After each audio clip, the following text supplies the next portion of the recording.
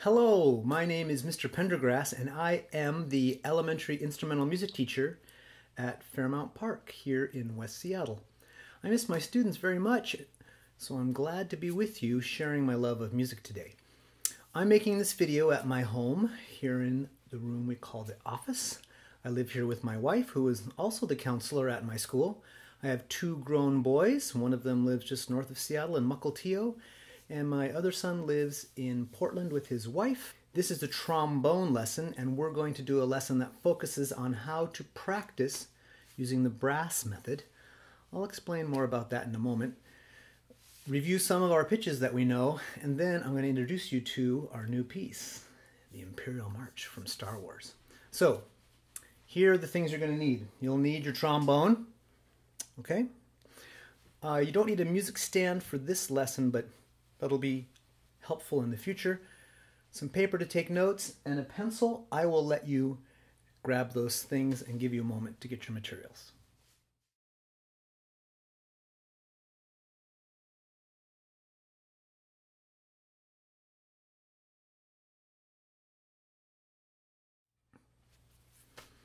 Okay, the first thing we want to do is tell you about a word that you can use to help you think about practicing. The word is brass, like the material your trombone is made of. Each letter in the word brass stands for a concept or idea we'll use to help you practice. As you can see here from the slide, B stands for buzz and breath. R stands for repetition and rest. A stands for articulation and agility. S stands for sing it. And the final S stands for share it. I will explain each one in detail. Now I'd like to start with that first B, buzz and breath. You already know that to make a sound on the trombone, we have to buzz our lips into the mouthpiece. And without a good breath or buzz, it's not going to make a good sound. I will demonstrate my favorite buzz warm-ups. Then after I demonstrate, you will have a chance to try them on your own. So let's just take our mouthpiece. And it's really important with the trombone, you don't want to set it down on the slide or it'll get dented. So if you're not using it, best to put it back in your case so that it's safe and it doesn't get stepped on or fall over. Okay, so we're going to take our mouthpiece and we're going to do some buzzing like this. Make sure you have a lot of breath. Okay, that's that other B in brass. And really have a solid buzz. I want you to listen. Try to think of blowing warm, fast air to get a really good buzz.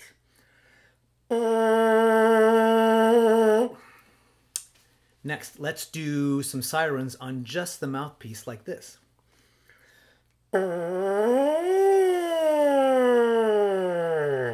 Go as high as you can by tightening your lips. And then go as low as you can by loosening your lips. Don't forget that warm, fast air.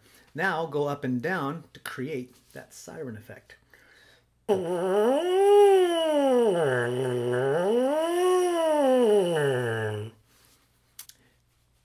Finally, for the last part of our mouthpiece only warm-up, we're going to buzz a song. What do I mean? Well, listen and see if you can identify this song by just me buzzing it on my mouthpiece. I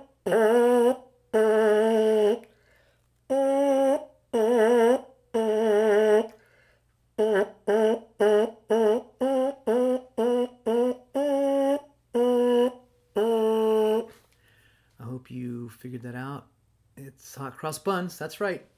Now, you get your mouthpiece and try my buzzing warm-ups.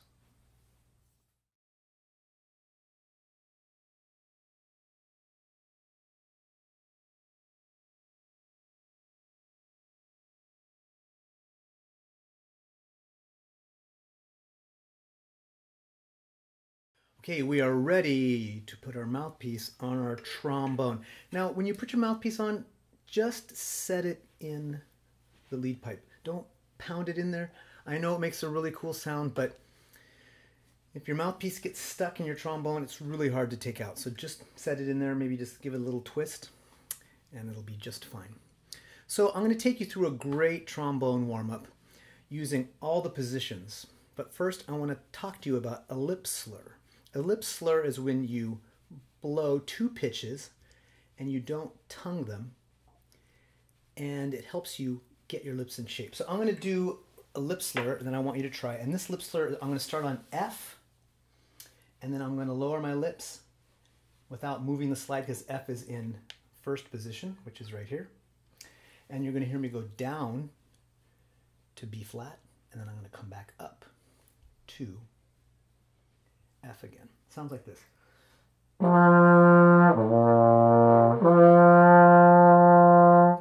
That's a lip slur. Listen to it again. I have to have a lot of air because I am not tonguing and I'm doing it on one breath.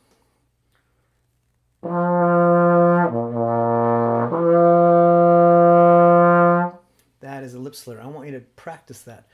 Now, I'm going to take you through that same lip slur through each of our positions. And you can see from this picture here that you just go all the way down through your positions. So we'll do second position next.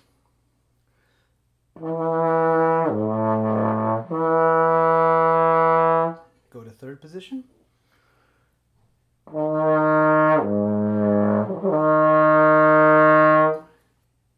And as you get your slide longer into fourth position and beyond, you're going to need a lot of air.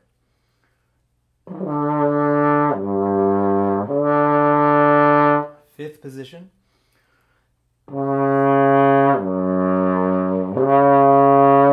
Sixth position is probably about as far as you can reach your arm.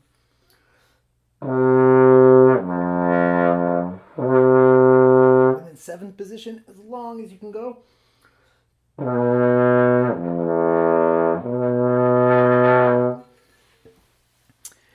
That is a really great warm-up that you should do on your trombone. Now you try doing some lip slurs on your own. Don't worry if the longer your slide gets, the harder it is. You just got to blow more air. Be patient and always blow warm, fast air.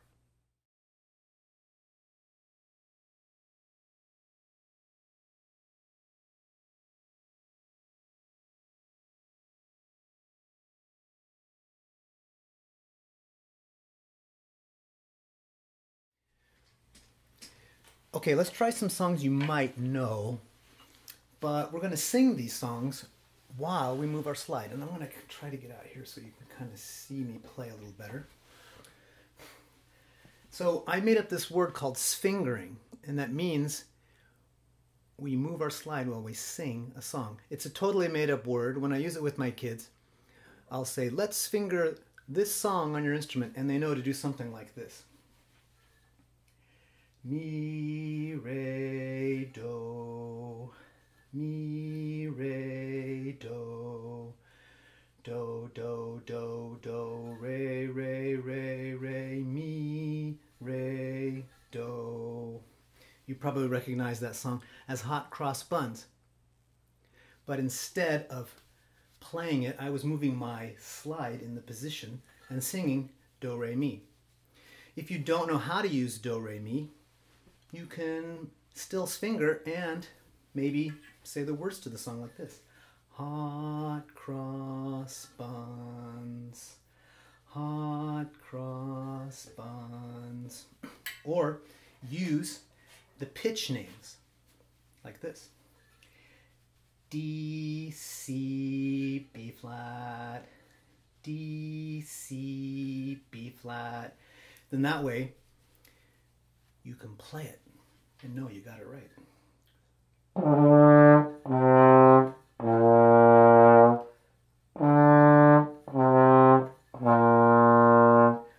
The reason I have my kids finger things is because if you can sing it, you can play it. Okay?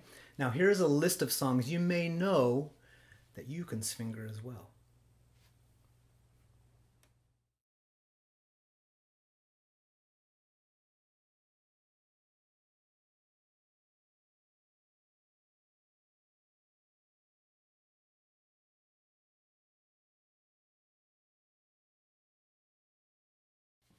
Okay, we are ready to do the Imperial March from Star Wars. This is a great song for any brass instrument, especially the trombone, because they're kind of the key players in this song.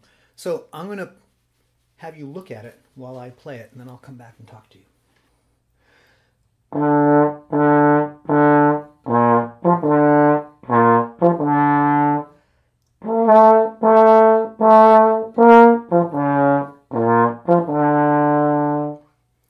Let me play that one more time.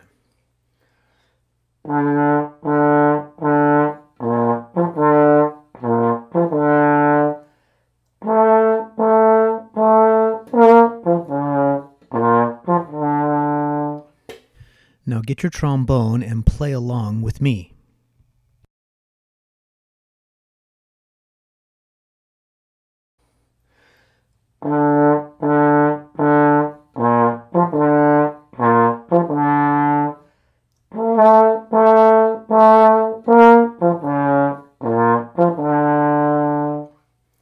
Let me play that one more time.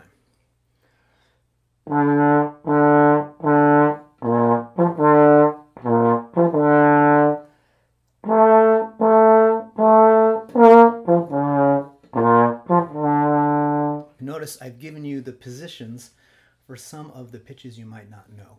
One of those is fifth position, which is just right out here beyond the bell. You might not play that very much. And then that B flat, that high one, the highest pitch, it's going to take a lot of air. But you can do it. You probably know this song from Star Wars. And if you just will listen to it and think about the rhythm, I think you'll get it. So take some time to practice right now.